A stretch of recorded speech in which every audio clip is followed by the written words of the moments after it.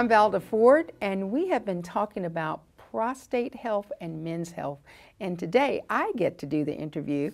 I'm talking with Chuck Gallagher, my friend, Chuck Gallagher. Now, I know you are a person who has an intimate knowledge of prostate issues. Let's talk about it. Oh, I sure do. Yeah.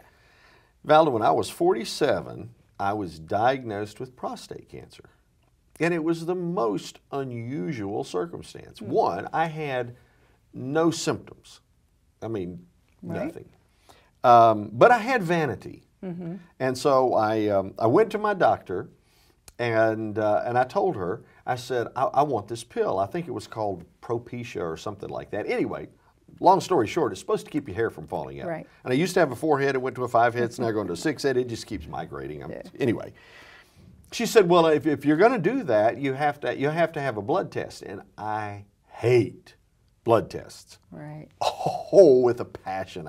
I just hate getting stuck. She said, well, not giving you the pill unless you have it because it can artificially lower your PSA. And I'm sitting there thinking, what's a PSA? But vanity outweighed my fear of the needle. And I had the blood test. And interestingly enough, I get this call, and she said, well, everything looks really good. I'm going to give you a prescription, but your PSA is a little high. And again, at this point, I'm like, okay, what's a PSA? Right. And you know, as well as I do, prostate-specific antigen. What is that? And she says, well, it's just a way to measure prostate health.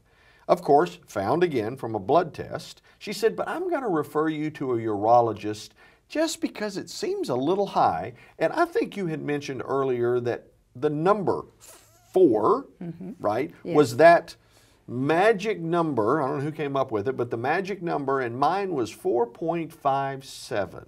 Right. And for a person age 47, she said, that was a little high. A little high.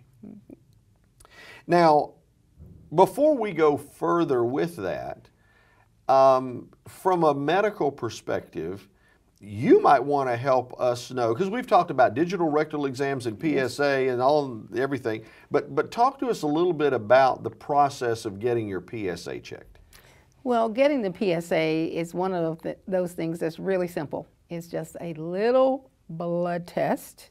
You say a little blood test? A little blood test. I hate needles. My whole thought about getting one is it takes a couple of minutes. And while they're in there getting your blood, they can do all your other screenings for blood sugar and for anything else that might mean that you have a family history. They want to check it out. Right. Cholesterol, triglycerides, et cetera, whatever those things are. Especially these days with blood sugar and cholesterol, which can lead to heart disease. And heart disease can mean that your manhood doesn't want to work as well. So all of those things are very important. So while you're checking that out, you just get this little test.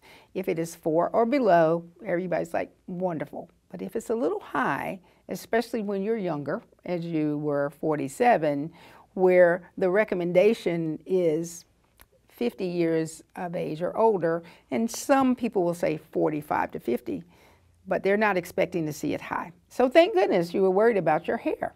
Yes. I sit back and think, I may not have as much hair as I used to have, but I'm alive. But you're here. But I'm here. But you're here. So the interesting thing is they check your prostate, they get the number. If the number is higher than they expect it to be, then they will refer you, usually to a urologist, because that's their specialty, the prostate. If it's normal or where they expect it should be, they will say come back for a test in 2 years. Right. So as we proceed with this series on men's health and especially prostate health, in our next segment, let's talk a little bit about, your PSA's a little high and you've just been referred to the urologist and what you might experience at that point. But Valda, you're right. I appreciate the opportunity to be open and share with it. Yeah, being a chicken about getting my blood taken, and I'm still a chicken about that. I'll tell them to use a baby needle and they kind of want to smack me, but nonetheless, it is a lifesaver.